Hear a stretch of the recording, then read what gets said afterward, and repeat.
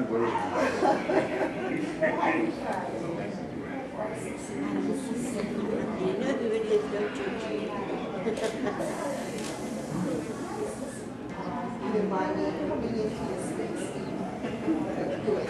take that as you do. It can be good.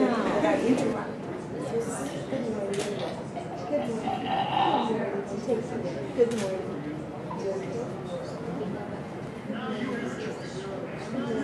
I went into it. No, how is it? And here I should be.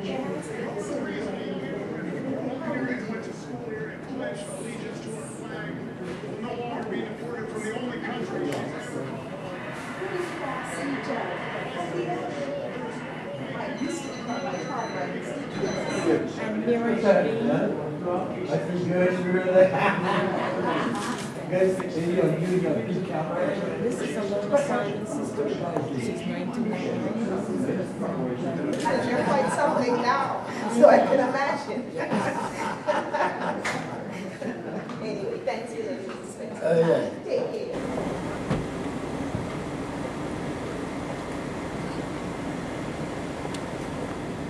Good morning. I've just made a quick unannounced visit at the dialysis unit. Certainly the physicians on step there working were very helpful.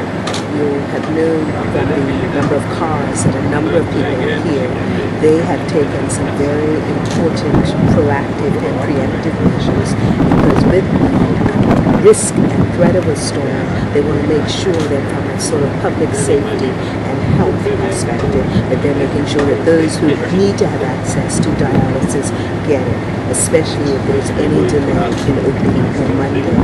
They are working flat out because normally people will be coming in all day tomorrow, so they're going to be working here probably about midnight tonight. And what they also have encouraged those patients to do is to tune in and listen to the hurricane station 100.1, because even if there is any other unanticipated emergency, there are special diets that people should be keeping to so that they can reduce the fluid risk and all the rest of it. But certainly they're certainly working flat out. They're busy, they're committed, and it was impressive that they took the time, despite their schedule, to have a few minutes to talk to me and advise me of what they're doing. You obviously were sensitive and were kind and respected the patient's right to privacy, but they certainly are busy and look to be busy for the next several hours. And I think it's what Bermuda has to do is to continue to be the good neighbor, to look out for those people who need help, to check on seniors in your parishes and to offer help. They also have taken, in terms of the dialysis unit, taken some proactive measures and preemptive measures with regard to water supply. So I think that all around the country there are pockets where people are doing a lot of action to prepare and also to make sure that they also look out for those who may be more vulnerable. And that's what's important, especially at this time. Prompted you to make these visits today to the various businesses and residences?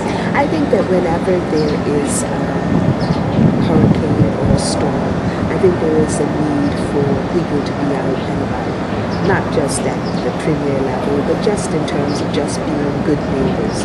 And I think that certainly for me, too often the focus is purely on the Minister of Finance, which is a role that I very much respect and hold dear to me.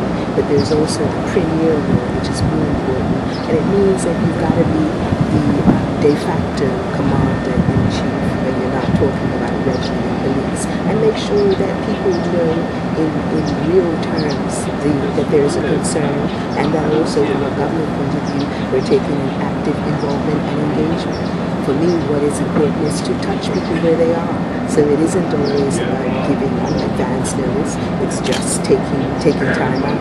I was scheduled actually to be on vacation from Thursday to Sunday, but I decided that I wouldn't travel. This was the first hurricane under my watch, and certainly would have been, in my view, imprudent and irresponsible. So my diary was clearer than it would normally be yesterday and today. So it also allows me to have the time and the freedom to go out since I was on vacation many of it. Obviously, that So next week, I'm supposed to be traveling for the C3 summit in New York. Hopefully the weather is such that flights will be running on schedule. But at this time, I have the time, and I certainly want to go out and see how people are doing. I think it's important. Have we received any offers of assistance from the Caribbean and the UK in the aftermath, Leslie, if necessary? I think that what you always hear is that both in terms of the Caribbean and the UK, given the fact of the responsibility as an overseas territory, that there are always offers to that's automatic. What we do know is we look at what we have in terms of our resource capacity. The EMO measures organization has been meeting consistently for the last few days. They'll meet again this afternoon. And certainly the commanding officer, the Bermuda Police Commissioner, and others are all on standby and will be taking action so that they have the necessary resources. And if we need those to be augmented, it looks less likely that may be, but if it is a need, then I have no doubt that there will be assistance provided. The Government House has already advised that should there be a need, they will certainly use their good offices to facilitate. And it's no secret there's an election coming up. Are you at all concerned that this might be perceived as what's called electioneering? People know who Paul Cox is, and people know that I know people, and part of just being an individual who cares is that you go out and you see people, and you especially see them at a time of crisis. That is not so much electioneering as it's part of my responsibility and my duty. And we've heard a lot recently from the OBA on the state of finances. Could you please comment on that, in particular the state of economic development? What we are in is a state of standing strong for the medians where they have a need. And this government has consistently stood strong and supported the medians, both in terms of preserving jobs, both in terms of assisting with regard to payroll tax relief and also hotel concessions. And this government will continue to stand strong, both pre-election and post-election.